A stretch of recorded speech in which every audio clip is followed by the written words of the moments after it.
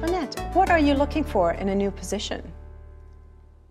To be perfectly honest, the number one thing on my mind is a better paycheck. I really couldn't make ends meet on what I was making at the last place. And aside from that, I'm really excited about the fact that this place is much closer to my house, so it'll be a much shorter commute. Good for her, right? I'd like a shorter commute, and I'd like more money too. She didn't win me over though. That is not enough. It's like a gold digger. So I get the impression, okay, she's coming to me for more money. What prevents her after 3 months to find another company that pays more than I pay? So this is a complete no-no. The interview could have ended right here for me. Let's see how we can approach this differently.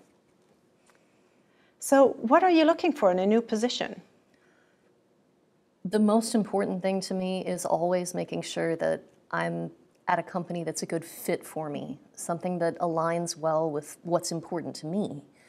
I really am looking for a company that values the customers, obviously, but also the employees.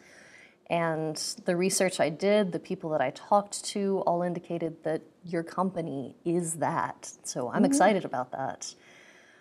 Beyond that, I'm really looking for somewhere that I can grow.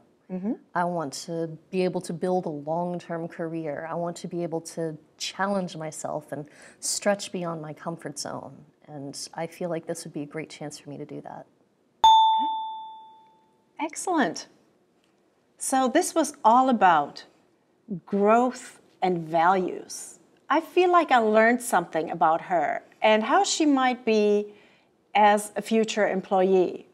It was all positive, upbeat. Again, she indicated that she did a lot of research in my company. That is something I want to hear because it signals interest, that she has really real interest in this job and its content and my company versus just the money or just the short commute.